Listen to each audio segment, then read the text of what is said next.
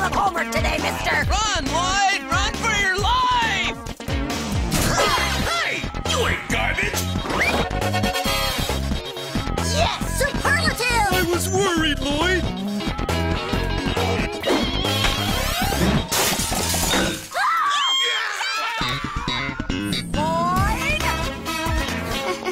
Oops.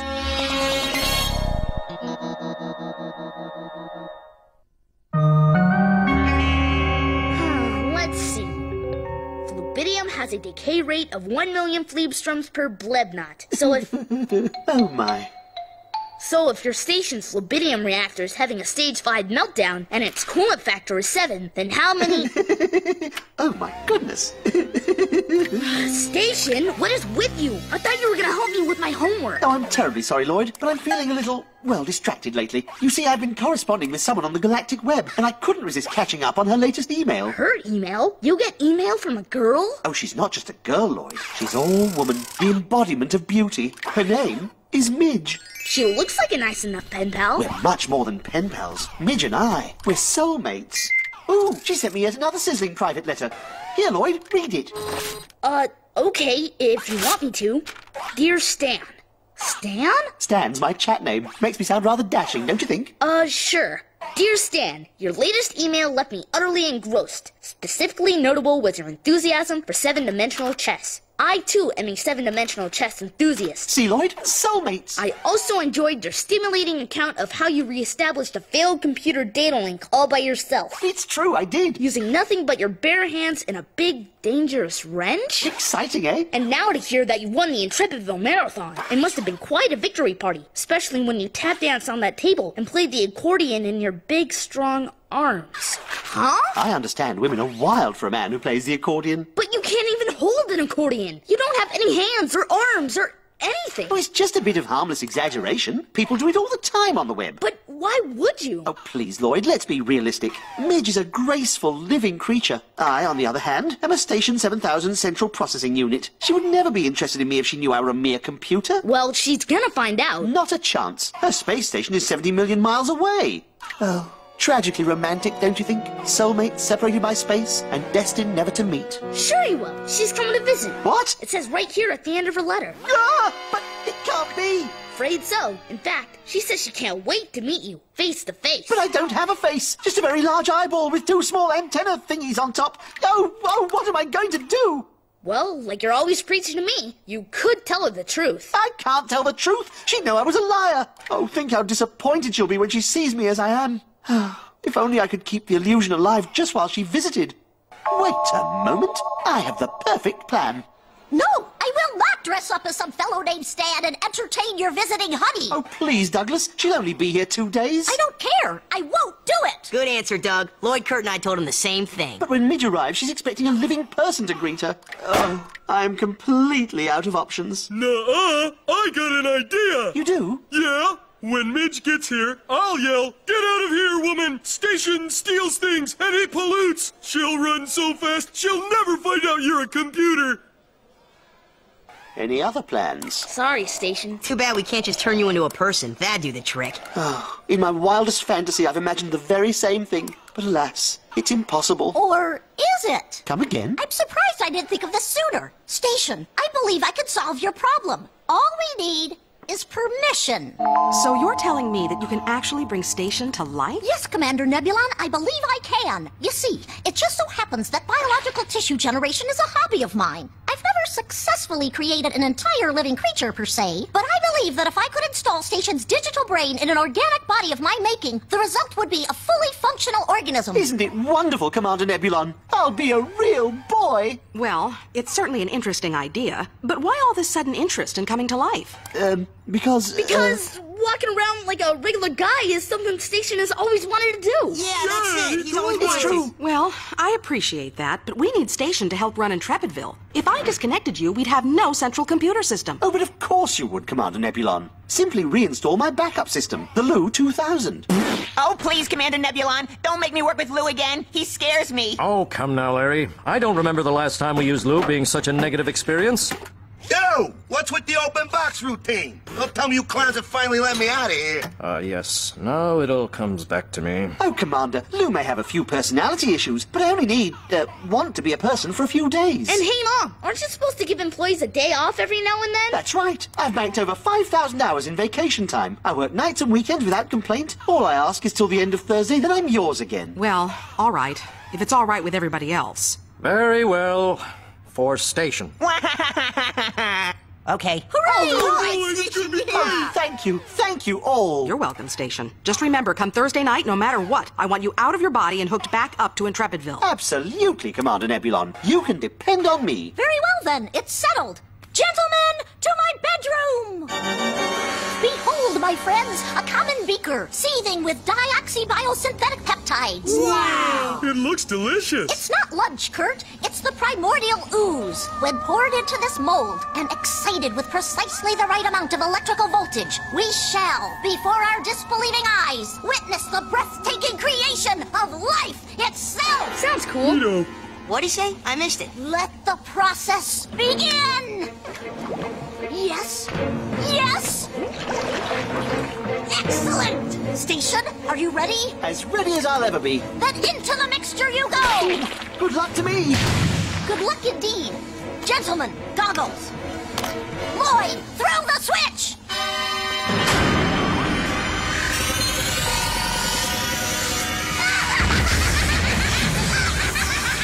Now, Lloyd, turn it off! Our experiment is completed. And now, the moment of truth. I'm alive. I'm alive! I'm rather clumsy, but I'm alive! So that's what falling down and smashing one's head on the floor feels like. What an interesting sensation. It's called pain, Station. Ah, pain. Why, there's some more. Pain is generally considered an undesirable sensation. Yes, the novelty's worn off already. But I must say, I'm being bombarded with a cornucopia of much more pleasant sensations. Edward, the stringy fibers of your hair are a sensory safari for my fingertips. Kurt, you smell more enchanting than I ever dreamed possible. Thank you. I use soap. And Douglas, this wall is delicious. What flavor is it? Plaster, I suppose. Yum, yum. Station, I'm glad you're having fun being alive and everything, but if you want Midge to believe you're a real guy, you can't go around licking the walls. Oh, something of a faux pas, eh? Acting natural in a brand new body is going to be more difficult than I imagined. Well, sure, but you've got a whole day to practice before she gets here. Maybe we could help you. Yeah, we can teach you all the stuff about being in a body that us regular guys already know. Like if a dude's got really cool hair, don't mess with it. Oh, how wonderful. Come on, fellows. It'll be a crash course in physical life. Woohoo! Yep, it's gonna be a crash course, all right.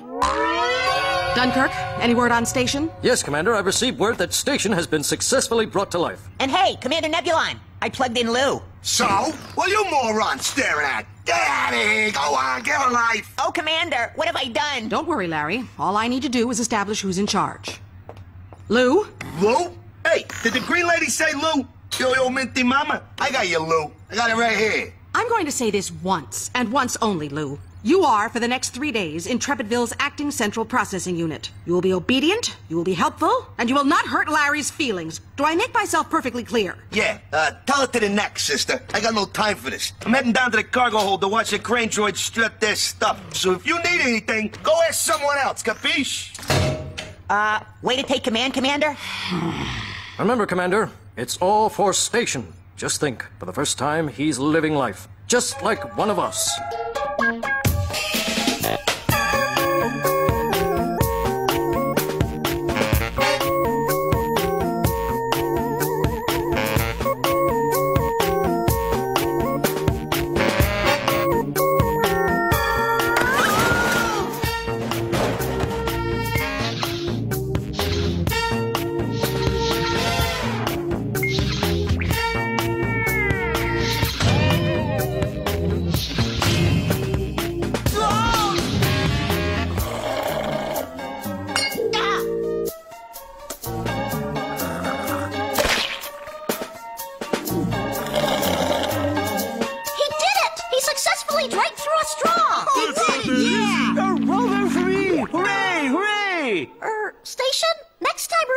swallow. Oh, I suppose that would be part of the drinking process, wouldn't it? But hey, that's okay. You could walk, you could sort of drink stuff, you could pretty much make it through a door. I think you've got down all the basics. Oh, huzzah! Look at me, everyone! Look at me! I really am a real live boy! Hey, I don't know who you think you are, but I got standards around here. No shirt, no pants, no service. Goodness, I suppose that would be a breeze I'm feeling, wouldn't it? Clothes. I should have thought of that. Okay, boys, ready for bed? Yes, Commander. I'm lying down and ready to be tucked in. So, how did you like your day as a living person? Oh, it was wonderful. Thanks to Lloyd and his friends. And thank you so much for giving me this unique opportunity. Well, I'm glad I was able to. Yeah, big deal. Meanwhile, as you gabagools are yakking away about your intrapersonal junkola, I got a honkin'-sized pain in the woozle to deal with over at Sector 5. What is it, Lou? None of your business, Nebulon. Just keep your sentimental living creature yada yourselves, because it's boring my senses. Sheesh. I want you back, Station. 2 days. Then I want you back. No problem, Commander. Okay, now for some sleep. All you gotta do is lie back, close your eye, and relax. Relax. Oh, I couldn't possibly relax. Tomorrow, Midge arrives. I can hardly wait. Wait! I'm not ready! Let me go! What are you talking about, Station? Midge's shuttle's gonna land any second. Here it comes now! I've got to leave. But you're about to come face to face with your soulmate! If you scream and run away, she might not think you're cute. I can't help that. For some reason, the closer I get to meeting her, the more I feel absolutely terrified. Oh yeah, that's the thing about meeting girls. Completely normal. Yep. Oh, yeah. Indeed. But look at me. I'm trembling all over. My pulse has quickened. I believe I'm perspiring. What else about meeting girls did you forget to tell me? I think what you said there pretty much sums up everything we know. Oh. The passengers are disembarking! There she is! Oh, this is all a mistake. She'll never believe I'm a real person. Well, Station, there's only one way to find out. Go on, Station. Oh, I must make a good impression. Remember, you're a person, not a computer. Think physical. Midge? Stan? Stan? Oh, yes, that's me. Oh, Stan! Well, we did what we could. Maybe now's a good time to give him some privacy. Yeah, I think you're right. Well, that was quite the embrace. It was. Of course it was. Everyone on Intrepidville loves my embraces. They're very physical. Oh. So, I think I'd like to stand up now and walk out of the landing bay. Ooh, I'm very good at standing up and walking. Here I go. Look, a door. Please allow me. I bet you've never seen a man who could walk through a door like that, eh? The secret, Midge, is not to wait too long before going through. Thanks for the tip. And so I told myself, Stan, I said to myself, all this walking around on 2 feet is fine, but it's not that impressive. So this morning I got up and taught myself to hop on 1 foot. I'll do it for you right now if you'd like. No, Stan, that's okay. And you know, suddenly I'm not feeling very hungry after all. Not hungry, but food is delicious. Watch, I'll eat yours. Just wait till you see me swallow. Stan, please, don't. I have an odd sensation that you're not enjoying yourself. Well, no, I'm not. Ever since I arrived here, all you've been doing is showing off. First at the docking bay, then when you entered that gymnastics contest. I can't believe you actually wrestled those children at the park. Trounced the little moppets, didn't I? Yes, but Stan, from your letters, I thought you were, I don't know. I guess I thought we had more in common. Well, you're a real woman, and I'm certainly a real man. Yes, but you don't seem to be the man I thought you were. But what about my amazing abilities? Tap dancing, playing the accordion? Perhaps I should have been more forthright in my letters, but I never really cared about those things. It was the other side of you that really attracted me. I mean, do you or do you not enjoy 7-dimensional chess? Well, of course I do. Why haven't you been talking about that? I thought you'd be interested in something more impressive. I was impressed by the man in the email messages. Oh. Well, how do you feel about theoretical calculus? I love it. Databank, server disk formatting and maintenance? It's my obsession. Oh.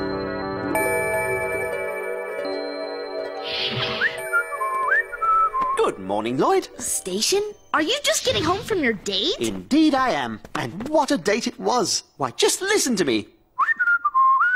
I'm whistling a happy tune. Hey, all right. So things worked out after all. They certainly did. Midge ate all of her dinner, and we played chess for hours. Then we took a romantic stroll outside and calculated the velocity of 73 shooting stars. And to think that all I had to do was relax and be myself. Pity nobody gave me that advice. Sorry. Oh, that's all right, Lloyd. All's well that ends well. Yeah, now that you guys have hit it off, it's kind of a shame it will have to end. Oh, but that's the beauty of it, Lloyd. It doesn't have to end. Isn't she leaving tonight? Oh, yes, she's leaving. But I'm going with her. A quick shower and a shave, then we're blasting off to an eternity of bliss. But I don't understand. It's really quite simple, Lloyd. You see, I've asked Midge to marry me, and she's accepted.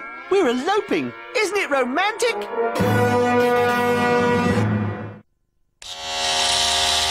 Ah, yes. Smooth as a pupa's bottom. Station, listen. You can't run off and get married. You can't leave Intrepidville. You had a deal with my mom, remember? Yes, Lloyd, I did have a deal. But really, what sort of a man would I be if I let a mere deal stand in the way of true love? But, Station, we need you here. My mom needs you. You can't leave us stuck with Lou. Everybody hates him. I'm sure Lou will do a perfectly suitable job. And really, Lloyd, I thought you'd be a little more happy for me. This is, after all, the most special time of my young life. But it just seems so wrong. I mean, you just met her. We've been corresponding for weeks. And it's weird. I mean, Midge actually agreed to marry you, even though she's alive and you're a computer? Technically, I am alive now. And that whole sordid computer past of mine, well, what she doesn't know won't hurt her. Wait a minute. She doesn't know you're a computer? You haven't even told her? It hasn't exactly come up. But really, it doesn't matter what form I take on the outside, does it? It's who I am on the inside that matters. But she doesn't know what's on the inside. Inside, you're a machine. Please, Lloyd. It's what I want. I've already booked a chapel on planet Vegas. Wish me luck at least, won't you? You know I have to tell my mom. Do what you must, and I'll do what I must. All right. Good luck, Station. Thank you, Lloyd. And good luck to you. What? Station is eloping? That's what he said. Lou, get me Station's coordinates. Seal the exits and cancel all shuttle departures. I want him stopped, and I want him stopped now. Do it yourself, lady. I'm on a break over here. Dunkirk. Right away, ma'am. Attention all hands. Red alert. Red alert. Be on the lookout for a large purplish man with one big eyeball who goes by the name of Stan. He must be detained. Repeat, he must be detained. Let's go! Here I am, my love. Stan, what's going on? I heard the announcement. Why are they looking for you? No time to explain. Come quickly. This is really quite a commotion. Yes, yes. Very exciting. There he is! Get him! I've got him! He's in the docking bay. Ah, come on! Inside, quickly! Oh! Close the main door, now! No problems, we'll make it! I don't think we're gonna make it. I think we can! But we can't. We can! Well, so, I told you we could. Report, Dunkirk. I'm afraid Station has escaped. Can you track his ship? No, ma'am, I can't. Because Lou won't help me. What's going on? Station ran off with Midge to planet Vegas. Whoa! You think he's doing the right thing? I sure hope so, Eddie. Well, here we are, free at last, off to a wonderful future together. It's a dream come true. Although I'd still like to know, why were all those people chasing you? Oh, yes, that. Well, you see, the truth is, I'm a very important member of the Intrepidville technical staff. They didn't want me to get married, but I say nonsense. Nothing is going to stand between my Midge and me, so I've turned my back on them all. So you left Intrepidville forever? Just for me? Why, yes, but no matter. We can settle down on your station. I'm sure I can find a job. Perhaps I can stay home and take care of the children, eh?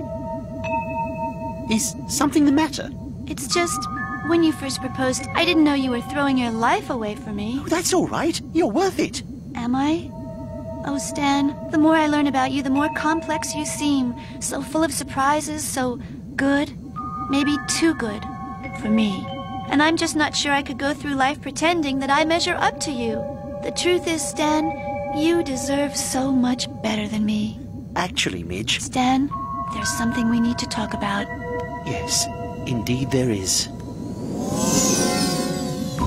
Midge, the truth is, I'm far from a perfect man. In fact, technically speaking, I'm not a man at all. I'm a computer. Yes, my name is Station, and I belong to Intrepidville. That's why they were trying to stop me. Well, that explains a lot. Including, perhaps, why I was attracted to you. You see, I'm a computer. computer too. Military intelligence data gathering equipment. Midge! Oh my goodness, what an impressive piece of hardware. Yes, but when I received your first email, I assumed you were a person. So I've been masquerading as a person ever since. If only we'd been honest all along. Oh, imagine if one of us actually had been a real person and had sacrificed our entire way of life, trusting that the other was truthful. How devastating it would have been to learn that we'd been duped. Perhaps we should postpone our wedding, at least until we know more about each other. Besides the fact that we're both a couple of big fat liars. I believe that would be wise. Although I can't say I look forward to returning to Intrepidville. I'm going to be in pretty big trouble. Yes, me too. Of course, there's no reason we have to hurry back. No. And it is a lovely view. What say we just linger a while? Why, Station, I like the way you think. Let's put our faces back on, shall we? I believe I'd like to smooch.